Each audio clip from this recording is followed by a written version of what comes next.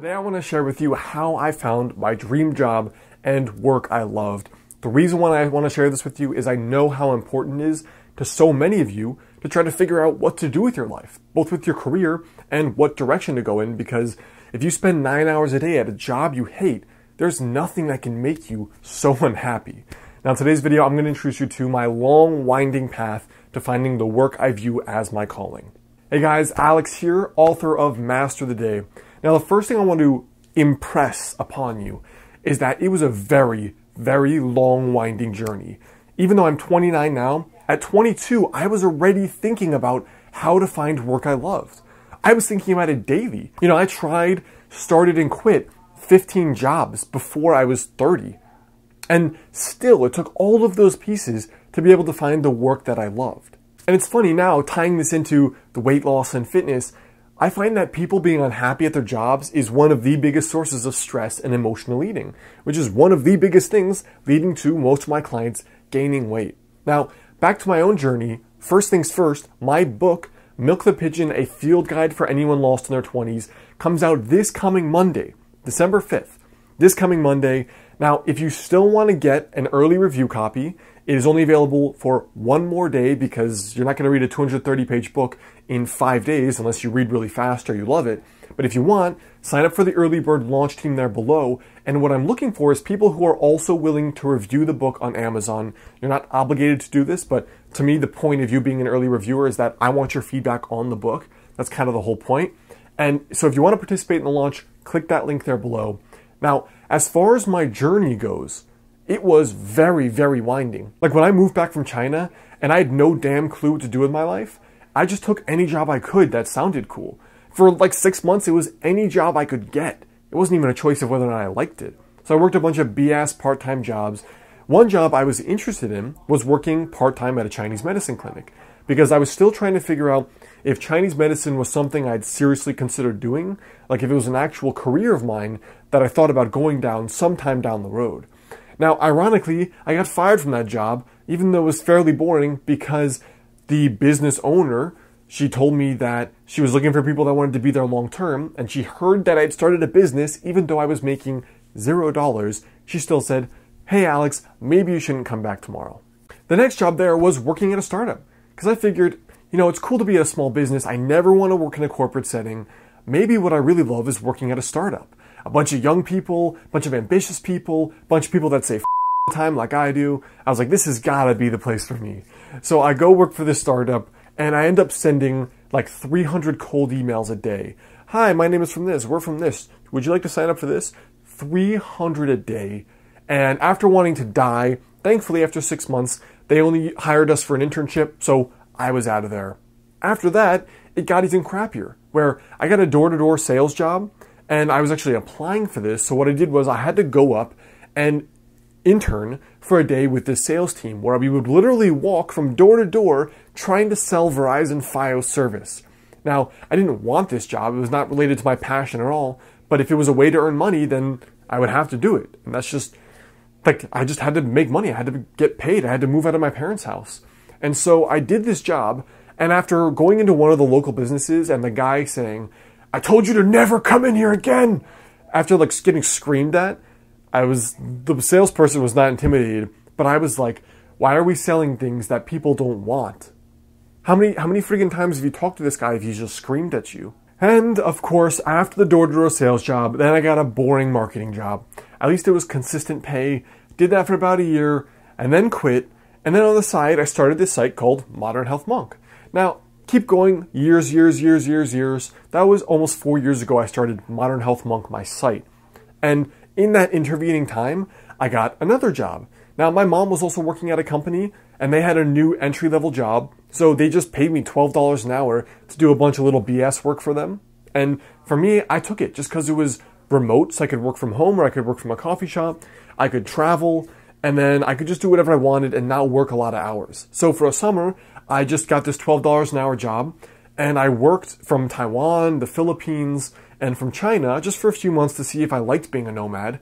Realized I hated working remotely because I like separating work and life, and then realized I was back at square one. So in this time, all the while, 3 hours a day I was spending building Modern Health Monk. I was learning how to be a better writer, how to start shooting videos, how to build an audience, how to write books, all of these things, all of these strategies that I needed to do to actually become more successful at this craft that I had no idea about. Again, I had no idea how to do any of this stuff before then. My college degree didn't provide me with any of those skills. My parents didn't make any magical connections besides that nice part-time job that I got from my mom's company that she was working at there. But it was during this phase, this ugly phase of trying out all of these things that, one, I ended up being able to learn how to actually have a business. And then two, I was reading this book, Mastery, one day. This book, Mastery by Robert Greene. And I'm in California, we're on vacation. My sister is just looking at me, she's saying, "You're smiling a lot while you're reading. What are you reading?" And I realized I was reading this book, Mastery by Robert Greene, about how people became masters. And I caught myself visualizing myself as this doctor of Chinese medicine, with my medical books on one side, herbs hanging off the ceiling drying, just world-renowned for being so good at treating illnesses that normal doctors could not fix. And some kind of peace came together. And that was when I realized that Chinese medicine was the thing I'd always wanted to do. And from the day I had that little vision, that fire never went away. I thought about it daily. I dreamt about it. I started reading books about it. The next week, I flew out and I saw all the schools of California and in Oregon. And so it just set my heart on fire there. And what I want to impress upon you is that if you look at my whole journey, look at how friggin' messy that was. It's not like last year I just started thinking, I wonder what I'm passionate about. I did that 7 years ago. And it still took me 7 years of trial and error to get to where I am. Don't you think I would have killed to have... Imagine if I started YouTube videos when I was 18 instead of 28. I started YouTube when I was 29 years old. Imagine where I could be if I was 18. Imagine if I knew my calling when I was 18 or 10 years old. God, I could have been a savant by now. But that's the way the journey goes. Like, that's the whole process of finding... Oprah has this corny but important quote that something like the greatest adventure you'll ever go on is the adventure or journey of following your dreams. Because look at that. That's been like a storybook those last 7 years of just failure. Never even made $40,000 a year in those last 7 years. Besides the first job I got before China, teaching assistant, I've never even made $40,000 before I started working for myself. And so if you're trying to figure out the path, you're trying to figure out what work speaks to you, number one, be patient, but number two, get testing. Start testing all the various things along the way. Be strategic. Think. Deliberate. Think about what did you not like? What did you like? Because there's no guarantee. For example, they've done studies and they found that just because a surgeon or a startup CEO fails does not guarantee future success.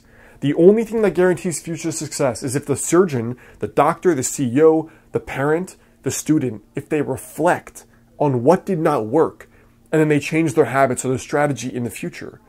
That's pretty crazy, because we assume that with age comes knowledge and wisdom, but I don't really agree. I really don't agree that someone twice my age is twice as wise. Because what I see is a lot of people that are not healthy, that are not happy, that are not doing work they love. So why would I take their advice in those 3 domains of life? I don't know, you tell me. Give me a very good reason. Now, one other final closing idea here is the idea of stacking the bricks. Will Smith, in an interview, talks about this story where his dad had he and his brother, I'm heavily paraphrasing it, but I talk about it in my book. He talks about he and his brother, being told by the dad to build this brick wall. And it's huge, tons and tons of bricks. And then they're like, how are we going to assemble this brick wall? And the dad says, you don't build a wall by building a wall.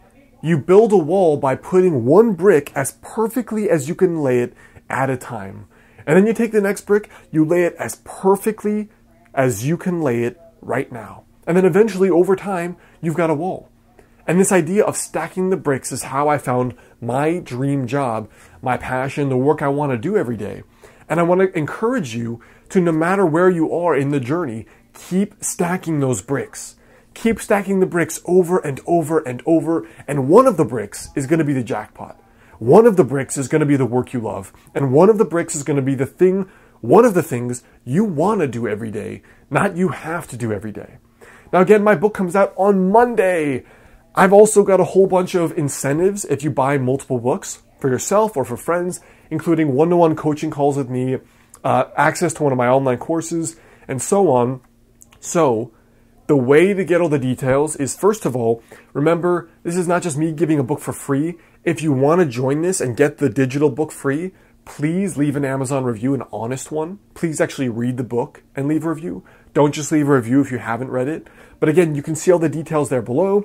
When you click that, you're going to sign up for an email list. That's going to give you a welcome message, and then a few minutes later, the copy of the book. So again, it's been having great feedback so far, but Monday we go live and I need your help. All right, I need your help for reviews, and if you wouldn't mind, if this interests you, to buy the book, the best way to get it to rank higher is to leave a review and to actually buy it. You can buy the Kindle version, it's the cheapest, it'll be like $7 or something.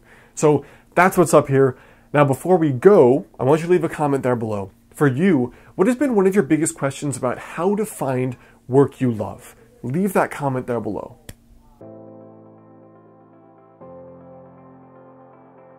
Hey guys, it's Alex. Did you like this video? If so, there are really two ways you can stay in touch with me. The first thing is to go over, click the monk, and subscribe so you get the next video right when it's out. I'm releasing at least 3 videos per week, but often a lot more. The next thing is, come on over and check out my book, Master the Day. It's called Master the Day, Eat, Move, and Live Better with the Power of Daily Habits. And it's all about the tiny daily success habits that I learned interviewing people that lost over 100 pounds and kept it off years later in a healthy way. The success habits that not only get your dream body, but also your dream life. And as a special thank you, if you get the book, send me your receipt to alexander@modernhealthmonk.com. I'll send you a 1-hour bonus video course for free, and one important piece of it is an hour sit-down success story with my friend and my student Mike, who lost 30 pounds. So you can go check that out on Amazon right there. The next thing is, come on over to my site, modernhealthmonk.com. I've got a free guide for you there, 5 daily habits to help you lose your next 20 to 30 pounds. And otherwise, I look forward to seeing you soon.